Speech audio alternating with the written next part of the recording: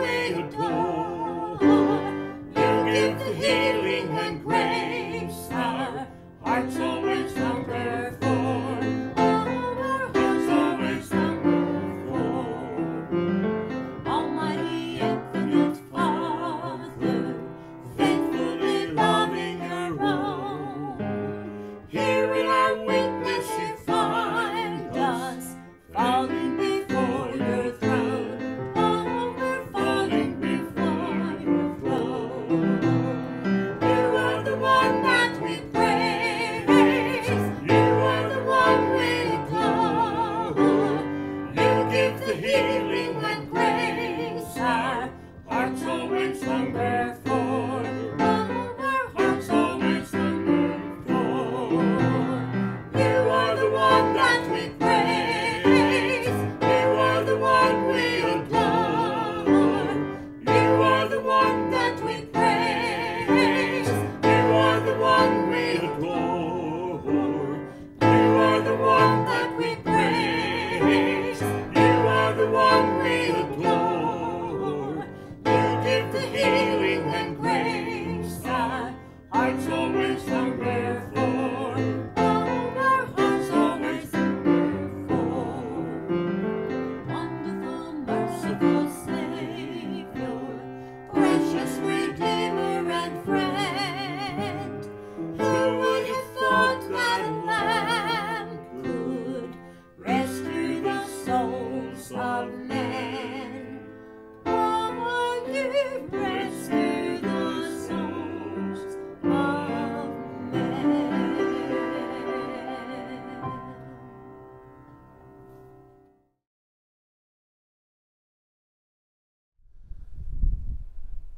Good morning. This is Pastor Jeff Person. I'm coming to you this morning from the most unlikeliest of places. I'm standing here at the end of Garrett's Island Road, the road that I grew up on. Many years ago, I lived next door to my grandparents, just about a mile back up the road this way. And this is a special place. It's in this unlikeliest of places, this dirt path it would be to my rear, that I want to share a story with you. I want to share something from my heart today. As you know, this is Palm Sunday. And this is the day we celebrate the triumphal entry of Jesus Christ as he would go into Jerusalem. But I want us to understand the setting. I want us to understand the backstory of what was taking place there. This was a period of great unrest. It was a period of great consternation in the people's hearts. They were under great oppression. They were under great hardship. And I want us to understand today that during this time of hardship, during this time of great oppression, one would emerge named Jesus, Jesus of Nazareth. And some would accept him, some would view him as the Messiah, the chosen one. Others would just call him a prophet. And then others would call him a heretic. And they would work against him and try to kill him. But Jesus had been in Jericho and he had been healing people. This was the place where he had that encounter with Zacchaeus, and he would say, salvation has come to your house today. And others were healed, and as they would begin to head back into Jerusalem, Jesus would stop at the foot of the Mount of Olives, and he would pull his disciples away to the side, and he would say, now I want you to understand something. This is a different trip back to Jerusalem than we've ever taken before. This one's different. This one is way different than anything we've done before. You see, what's going to happen is this is going to begin a series of events that's going to literally change the world. But it must end in my death. They wouldn't fully understand all of this. But it's like he was planting a seed in their heart that they would begin to connect the dots later. As they would approach near the edge of the city, he would stop and pull two of his disciples aside and say, listen, I have a mission for you. And he would send them into the city, and he says, in a certain place you're going to find a donkey there, and you're going to take him, secure him, and bring him back to me. And if anyone stops you, just tell them the master has need of him, and they'll let you go. Well, this indeed happened, just as he said. I can visualize as these two disciples were bringing this donkey back out of the city, that some probably recognized him. Some probably understood who they were. Some probably remembered that, hey, these are the guys that are with Jesus all the time. And an excitement began to come. And people began to follow. And people began to congregate as to what was about to happen. And as they would come back to where Jesus was, they would lay their garments on that donkey and set Jesus there. And Jesus would then begin to ride in to Jerusalem on that donkey. Well, something spontaneous would happen.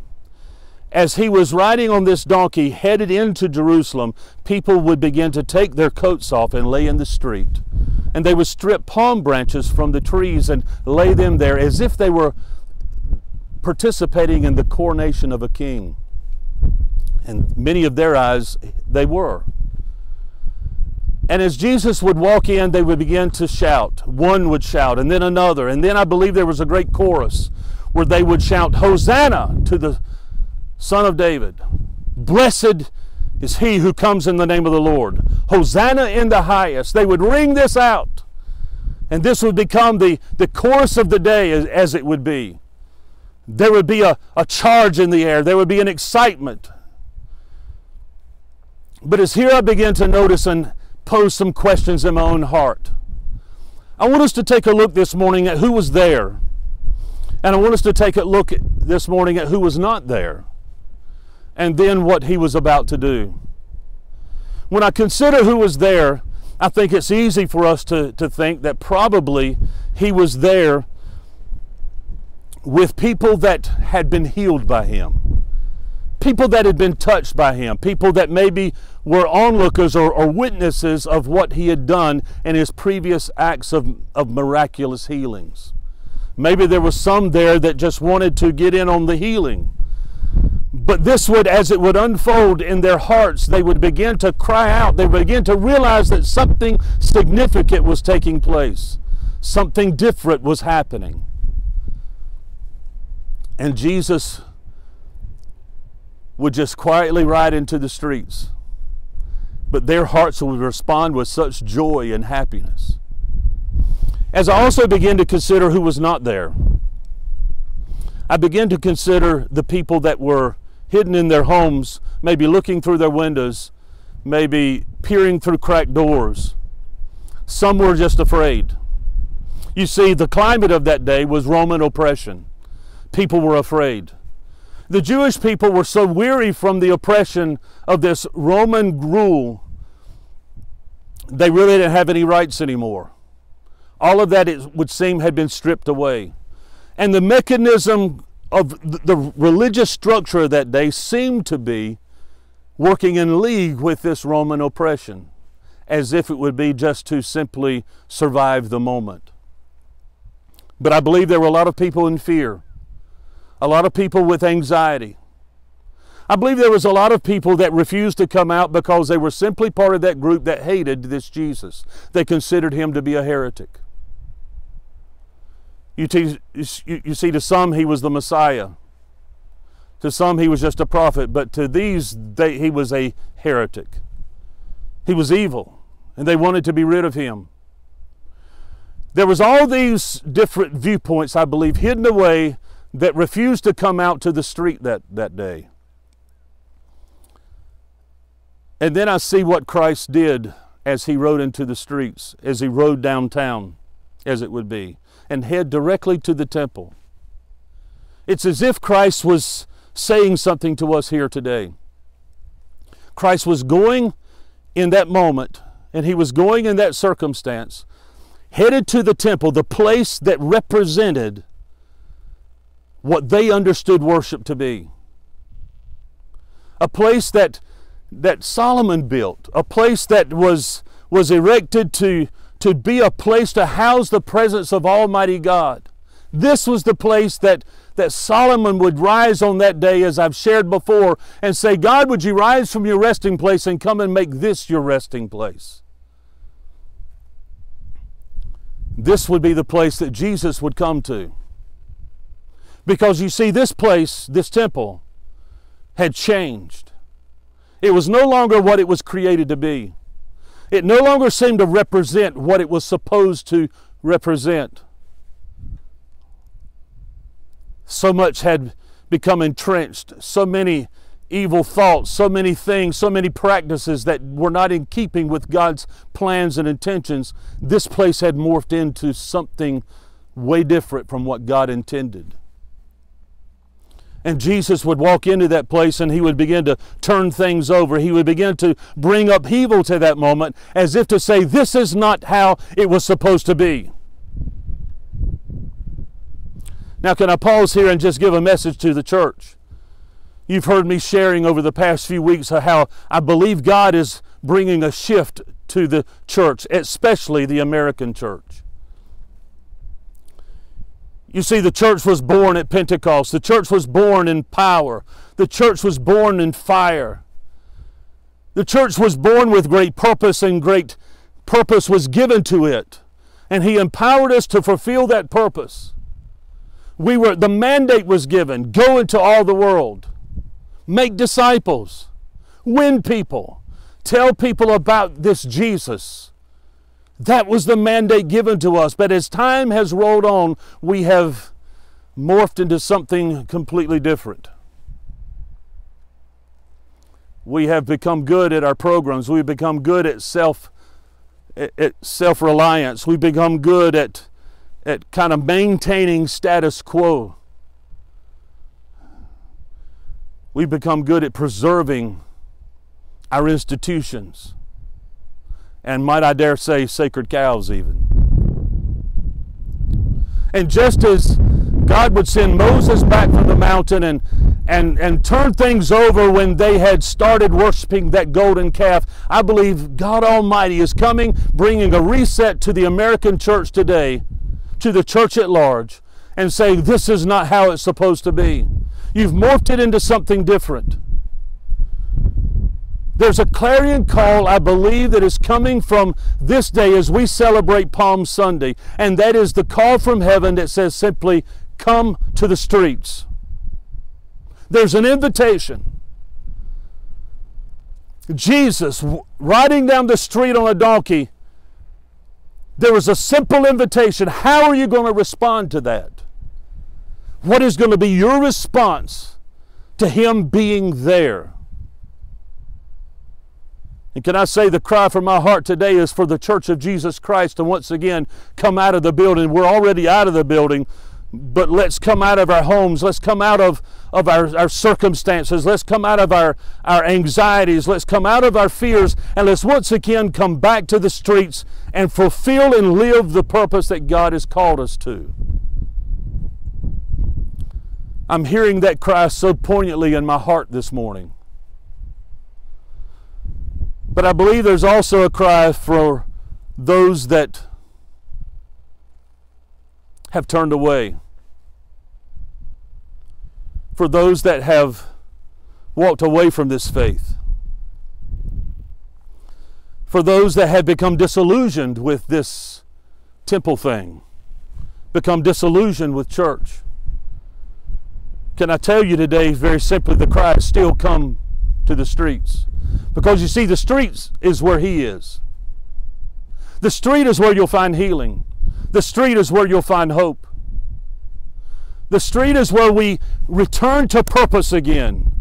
The street is where we have rebirth in us our whole entire reason for being. And beloved, can I just tell you, our reason for being is not just to have church every week. It's not just to gather in a building every week and worship together. Those things are wonderful. But it's got to be more than that. And I believe Jesus, as He rode in on the streets that day many, many years ago, and I believe He's trying to communicate in this culture today, the same power, the same principle, the same hope. It's as if Jesus is saying all over again, I'm in the street. Won't you come? I'm in the street. I'm in this place. Won't you come and join me? My challenge to the church today is, let's come back to the street. Let's come to where the hurting people are. Let's come to where the needs are, because if we'll come back to the street, Jesus is there, and He will empower us to be able to communicate this good gospel. You see, I sense that we're living in a period of time where people's hearts are at such a place of unrest that they're naturally turning to Christ. They're turning to faith. And our church has to be positioned. The harvest is there. We have to be positioned to be able to reach those hearts, to reach those people. Because that reaching will not be done sitting on our church pews. They will not be done from our traditional pulpits, but it will be done when we walk outside of the church and we go to the streets once again where people are, and we touch them with the changing message of the gospel of Jesus Christ. That is the thrust of my heart today. That is what I sense the Holy Spirit speaking so clearly in my heart these past weeks, where it seems like I've been hearing Him more clearly than I have in years. God so wants to do something in this hour. Eternity literally hangs in the balance for many. And I don't know about you, but when He comes back, I want to be found so doing. I don't want to be doing the same thing I've always done, rehearsing the religious platitudes standing in a pulpit in a church. We're only a few here and we're only a few listen. But I believe God is calling us to something higher, to something deeper, to something more powerful, to something more rich. And that is for us once again to come out and be the hands and feet of Jesus Christ. On this Palm Sunday, let's determine to come back to the streets. Let's determine to shout that message of Jesus Christ. Let's don't be afraid of what the social climate would tell us. Let's don't be afraid of what ramifications may occur. Let's no longer be afraid. You see, we have fallen into the spell of this culture that has deemed us irrelevant, that's deemed us to be intolerant, hateful people. Beloved, we're the children of the Most High. We have been washed by the blood of Jesus Christ, and we have the only story, we have the only message that will bring hope to people's hearts. You see, what we possess in our hearts, what we literally possess in our hands, is something the government cannot do. But yet we almost are in league with the government, just they were in Jesus' day, to try to think the government's going to be the answer. I'm here to tell you the government is not the answer. Whatever money, position, power, or fame you think you have attached to your name, that is not going to work for you now. There is but one answer for this hour. There's but one answer for this day, and that is the power of the blood of Jesus Christ that still liberates people. I'm talking about the power of the blood of Christ that still is able to deliver the drug addict, that's still able to bring the prostitute out of her sin, that's still able to bring the drunkard out of the addiction of alcohol, that's still able to bring the one who is contemplating taking their life away from the brink and give them hope again. I'm talking to the person that has become so disillusioned with church that you've fed up with it, you've walked away from it, you've said you can't live it, you said there's no way you can do it. I'm here to declare to you today you can through the power of Jesus Christ. There's hope for you today. There's hope for our hearts, and we have in our hands this greatest story ever told. It is the story of Jesus as He would ride into the midst of a very unsettled situation, and people would just simply understand in that moment that He is the King. He is the King. He is the one that has the power to change my life, to change my circumstances. So I invite you today. Church, join me in the streets. You that are broken, you that are lost, you that don't know Him as your Savior, I'm willing to come where you are. And I'm willing to simply tell you this story. Because this is what I know, that if you will take a chance, if you'll take a leap of faith with me and simply declare, as Scripture says, that He is Lord, declare that He is the Son of God, the one that God raised from the dead, just believe that in your heart. Confess with your mouth the Lord Jesus. Beloved, can I tell you, you'll be saved. And we'll walk with you. We'll disciple you. We'll walk with you on this journey. We'll roll our sleeves up, as it would be. And we're willing to go through any lengths to walk with you on this journey. But let's do it together. Let's do it together. Let's pray. Father, I come before you in the name of your Son, Jesus Christ. My heart is so challenged today.